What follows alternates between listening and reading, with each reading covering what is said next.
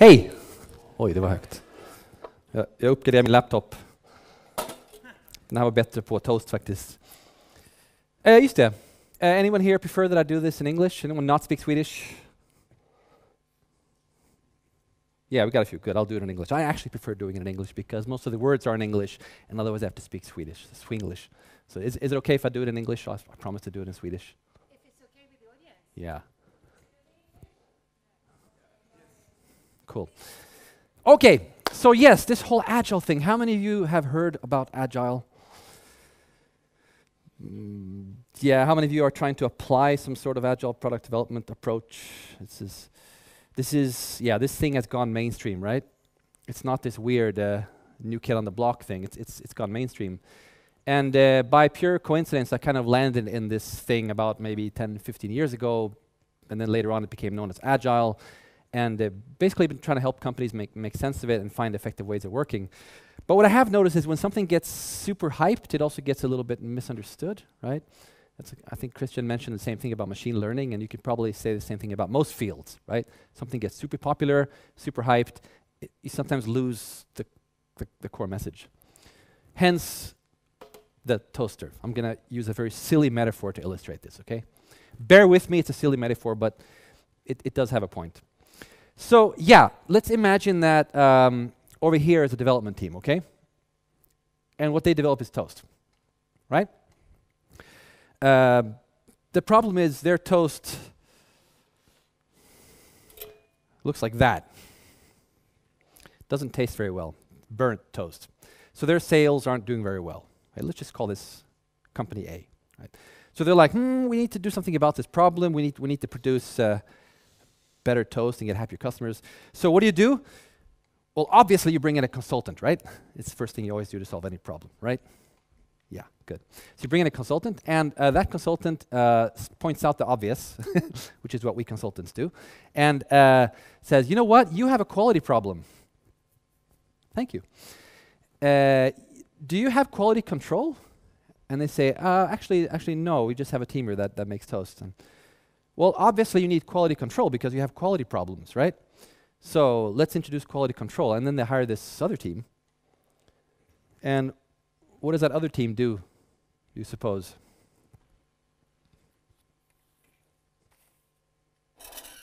Any guess? Hint?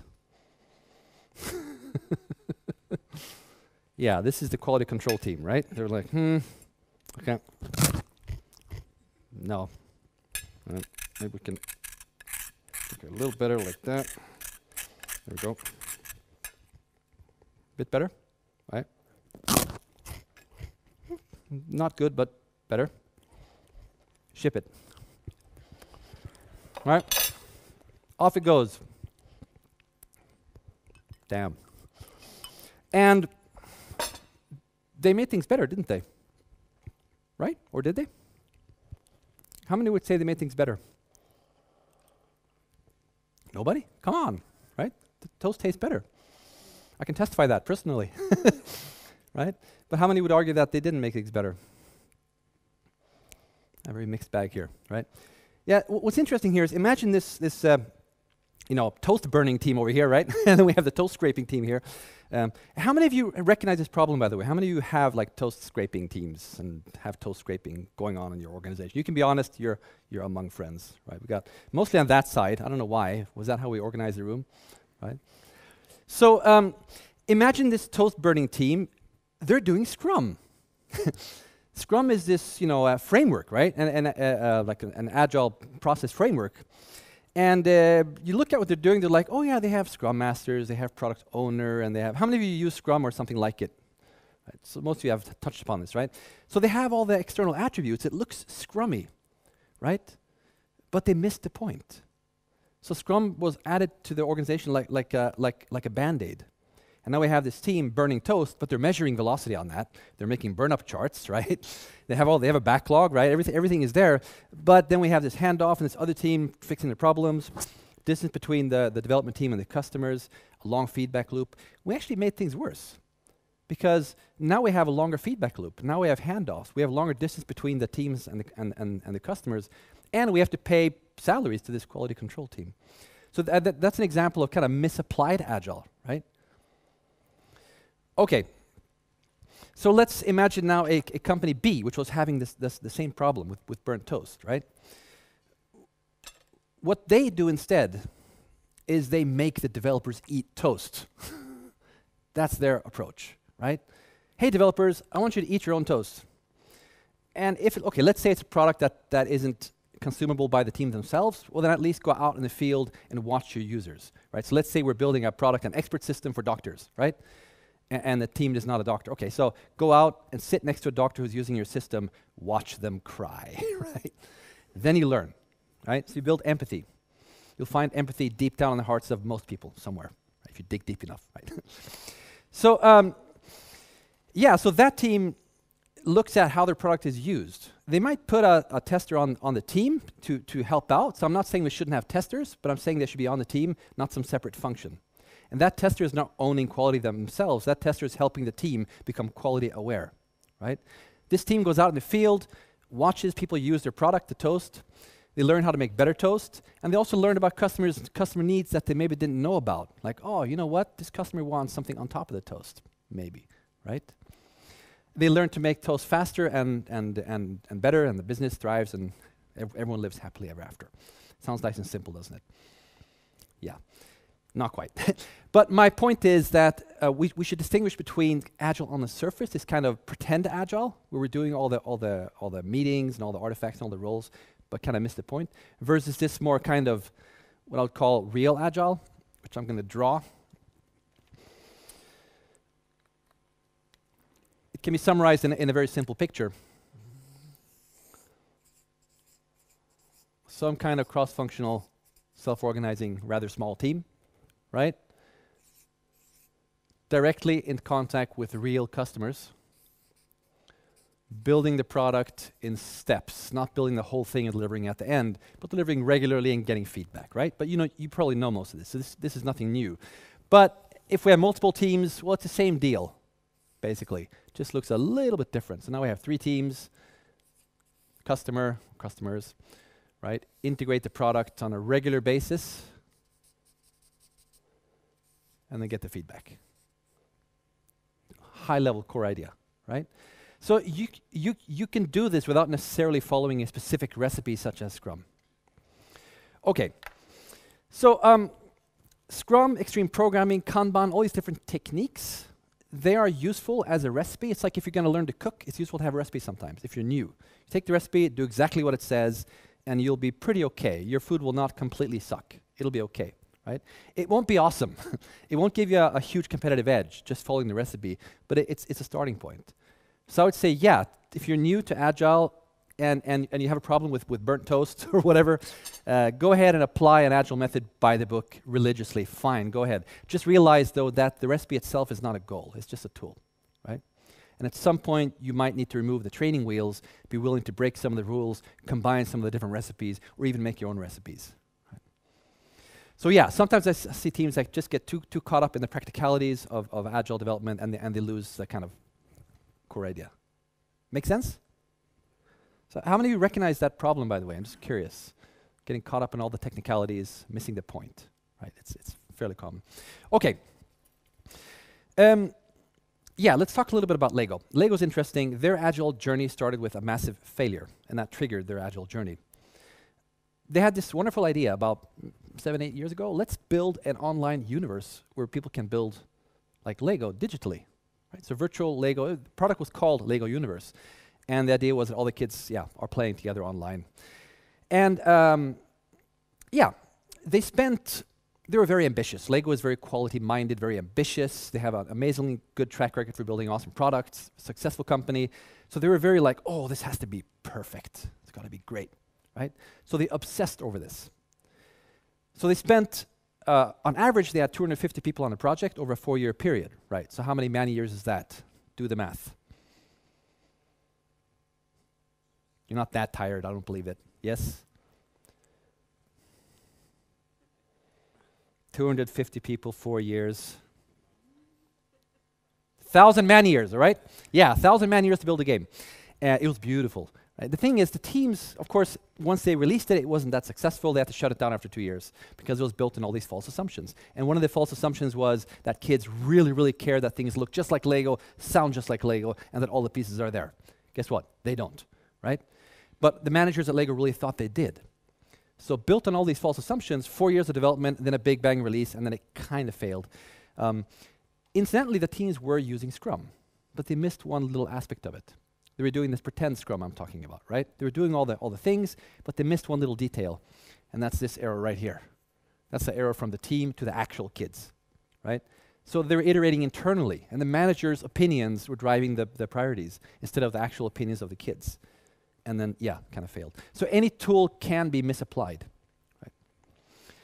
At the same time, another very interesting project was going on in Sweden.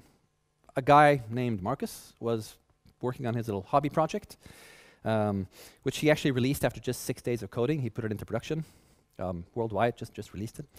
And the concept was like, okay, I'm in this really ugly, blocky 3D world, and I walked up to a 1 by 1 by 1 meter piece of dirt, and I hit it with my hand, and boom, now I got it here, and I can put it over there. Isn't that a great game? Right? Think it's going to succeed? You probably know which game this is, right? What are we talking about? Minecraft, right?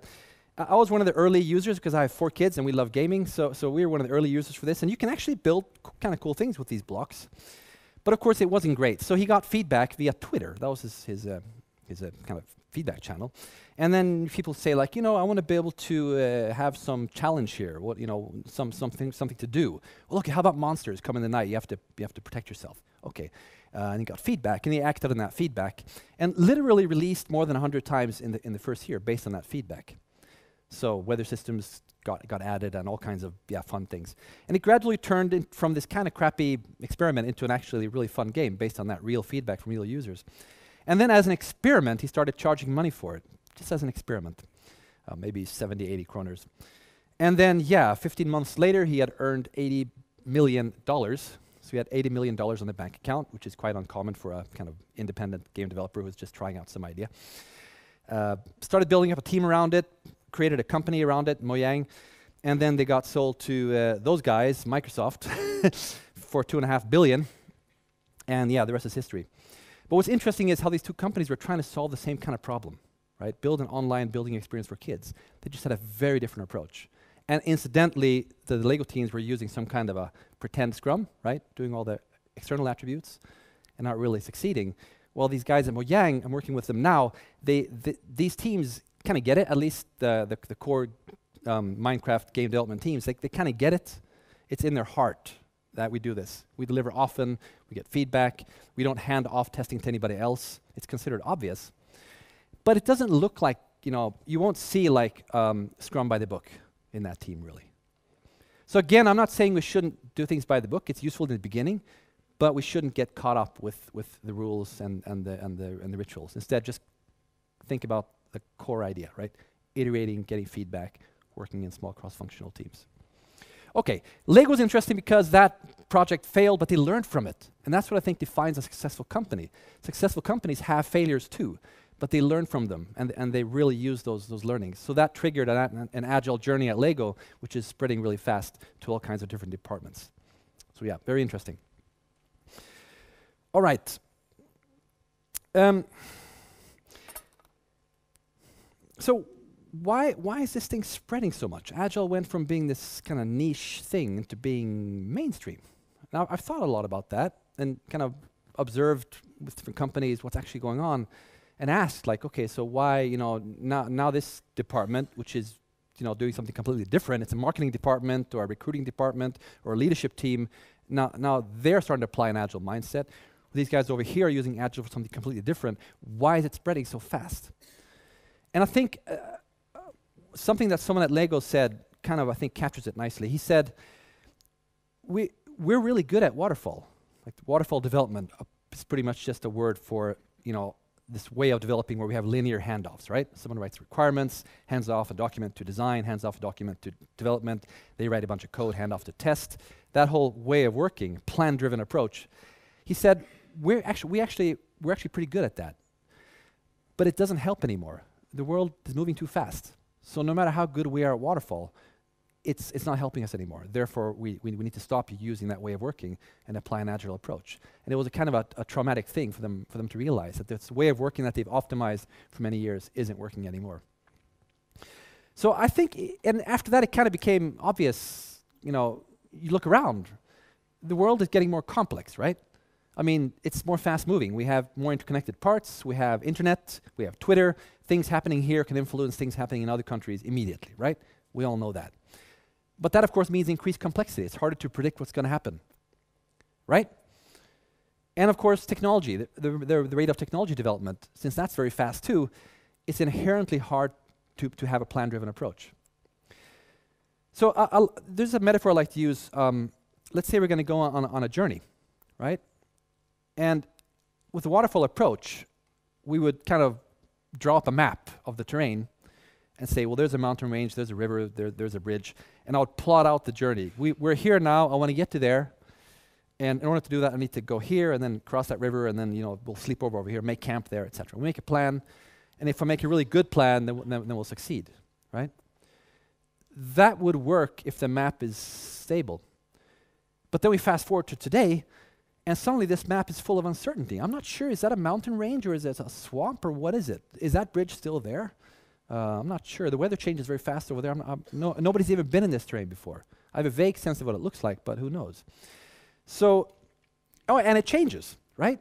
So I can see that there's a field there, but then once I start moving and I get close, it's like, damn, it's now flooded. It's a swamp. Shit, right? I gotta change my plan. So when the map itself is not clear and it's changing, then it doesn't matter how good you are at planning. You need to have an agile approach. Common misconception though, agile does not mean no planning. We still need to think about architecture. We need to think ahead. We need to make a plan. It's just that we don't make a very detailed plan. And the plan is considered a tool. We're going to be changing the plan as we learn. So yes, I planned to cross that river, but once I got there, I realized that it was too turbulent. So therefore, I need to change the plan, right? I think Spotify is a pretty good example of that. Spotify is interesting because they've managed to turn a whole industry upside down. And also interesting because they have very tough competitors. They compete with Google and Apple, companies that have infinitely more money, more resources, more people. Plus, Apple and Google own the platforms that Spotify runs on. So in theory, Spotify shouldn't have a chance.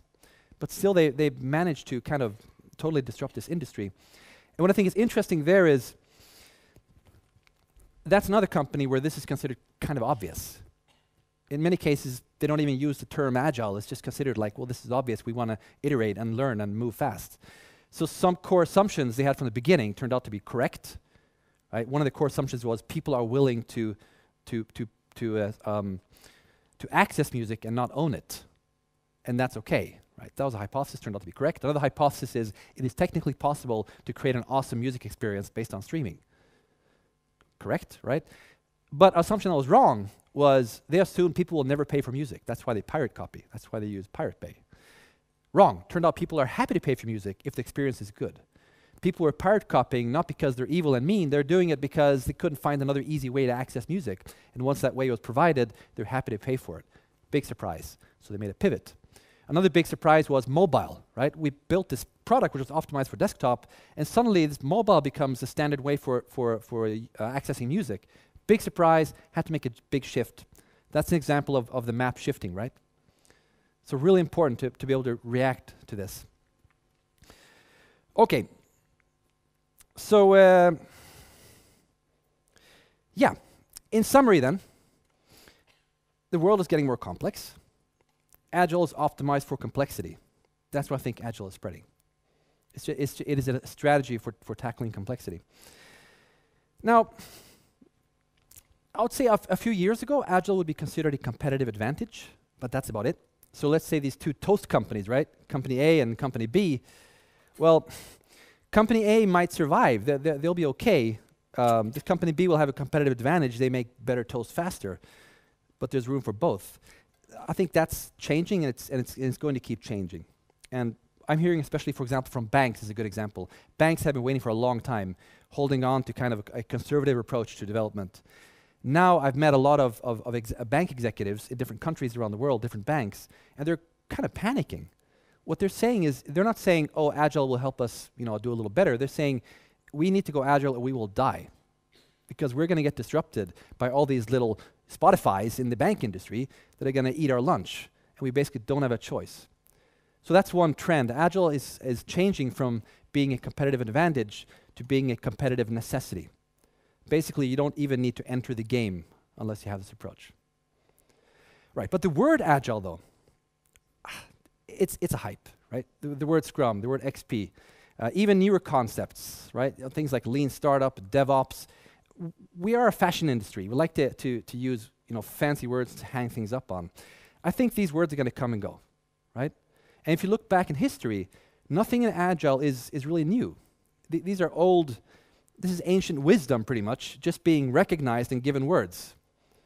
So Agile wasn't discovered, Agile wasn't invented, it was discovered. It was a bunch of people looking at how do companies working in complex environments succeed? The ones that do succeed, what are they doing?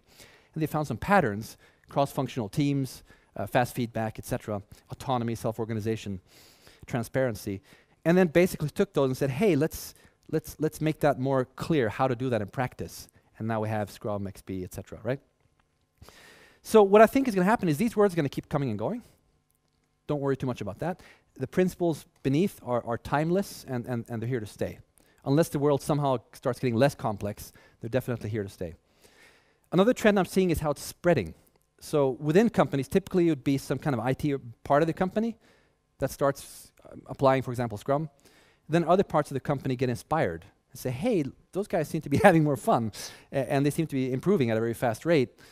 And some of those ideas might be useful here in our recruitment team, or in our HR team, or in our management team, or in our mold production team, whatever it is. So then they take those ideas and they apply them over here. However, it looks a bit different. So a recruitment team doing Scrum, their Scrum board contains recruits, right? They might have a shorter cycle, 1-week sprints. Their definition of success is not how customer uses their product. Their definition of success is how fast can we process a recruit? How happy is that recruit? How happy is the team that recruit ended up with, right? So they've taken the Agile approach and just mapped it to their domain. This is happening everywhere. I also see it jumping between different industries. So Johan mentioned the Gripen project this morning. Very interesting project. I spent one day with them interviewing people to learn more about it because I'd heard this was very interesting. So I went to Linköping, spent some time with them, and I was really fascinated. This was the first time I've seen like such a big project. I think it was about 3,000 people all co-located doing plane development using an Agile approach. So Scrum teams, Scrum boards, product owners, all the basic Scrum stuff. But of course they had made some adaptations, right? Just like you should. But the key point that they kept emphasizing was teams, pilots. You even saw it on Johan's picture, right? There's a pilot, there's one of the managers and one of the teams, and they're interacting on a daily basis, often in a quite informal fashion. So a team can try their latest build, give it to a pilot who can take it for a spin inside a simulator or even on a real plane, and then give feedback. So very tight feedback. So yeah, so Agile is spreading within companies, also to different industries, and of course you need to make adaptations, right? Scrum by the book. You pick up any random Scrum book and just do it by the book. It's normally optimized for software development, just because that's the roots of Scrum. Just like Lean has roots from the car production or car development industry, right? It doesn't mean Lean is only for that industry, it just means that's the roots. So we've learned that Lean is applicable very widely. Same thing with Agile. It just happened to come from a bunch of programmers, but it's applicable in many industries. All right. So, yeah, let's wrap this up. Some takeaways. If you're applying an Agile approach, which you probably should if you're in an industry which is complex, which I'm guessing you are in, right? Don't fall for the dogma. Scrum is never going to be, it's never a goal to implement Scrum by the book. You need to find an approach that matches your situation. Keep in mind the core principles. And here's some recommendations for how to recognize what I call kind of pretend Agile and real Agile. It's not binary, obviously, but just some. So, sticky notes on the wall does not mean real Agile. Could still be useful, but someone saying we're doing Scrum means nothing. Someone saying we're doing sprints really means nothing. Having a product owner itself really means nothing. These are tools. Just like me holding a saw doesn't mean I'm successfully, sawing down trees, right? These are tools. The symptoms of what I think of as real agility are, well, first of all, you notice that there are teams. Work is organized into teams. You can see physically how people are working in teams, rather small, right? You'll see things like teams of teams. So teams that are working, each team is working on its own, but they're also collaborating, integrating, doing demos together, doing planning together, delivering an integrated product. But it's still it's still organized into teams. And these teams are small, they are self-organizing, so they have a lot of decision power on their own, and they're cross-functional. And they're getting more and more cross-functional. So the definition of cross-function is getting more and more wide. One example, a bank I met that had managed to put core banking systems into the cloud, which is quite rare for banks. Most banks I've met would say that's illegal, you can't do that. Well, they did. And I was curious, how did you pull that trick off? You put core banking systems that used to be written in COBOL, you somehow put it in the cloud, and you solved it both technically and legally, and then sped up your iteration cycle. And they said, well, the key thing that allowed us to do that was we took a lawyer and put him on the team. Literally on the Scrum team. And it turned out that most of the impediments to putting core banking systems in the cloud were just imagined impediments. So like Mina was talking about, combining these different industries, combining different perspectives. You put the more wide range of roles you have in this team, the more innovative they will tend to be. So yeah, teams is one symptom of real agility, right? Another symptom is customer focus. You notice that these teams don't just sit around waiting for someone to tell them what to do. They're proactive. They're going to go out and find out who uses this toast, and what do they think about the toast? Why do they want toast anyway? Is there anything else I can give them instead? Right? They'll want to talk to users. They'll want to have dashboards and metrics to find out. So very, very customer driven. Another thing you notice is they obsess over the feedback loop. They want to automate the shit out of everything. Right? Automate testing, automate release. You can't automate all testing, but you can automate a lot of it, and then you can, do manual testing for the parts that really need creative thinking, right? So they automate a lot to speed up the feedback loop, and they insist in having a close collaboration between us and whoever is actually using the thing we're building.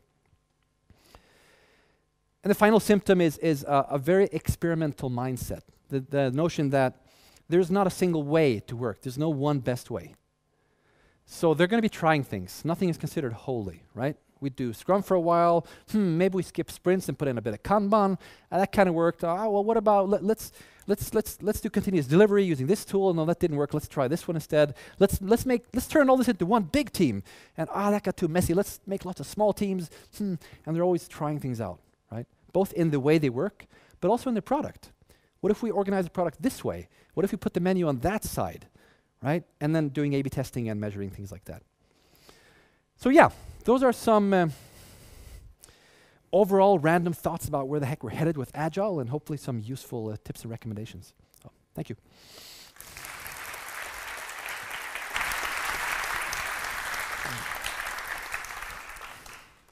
Tack så mycket, Henrik. Vi borde ha mer rekvisita på event.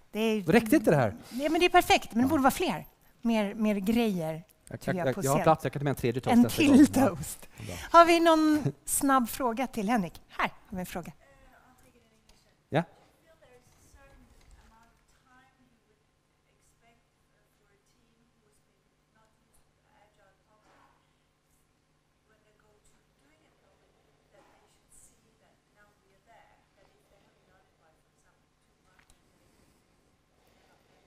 Yeah, I'll repeat the question. Is there some certain time that you should allow, the agile process to, when a team is starting the agile way of working?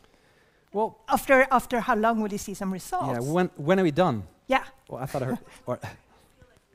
Yeah, right. That you are so getting I would somewhere. say the snarky response to that, I apologize for the snarky response, is never, because you're never there. Agile is really a direction and not a place. So that's the short answer. You're never finished. But in terms of when would we expect to see results, I hate to pull out the it depends cards.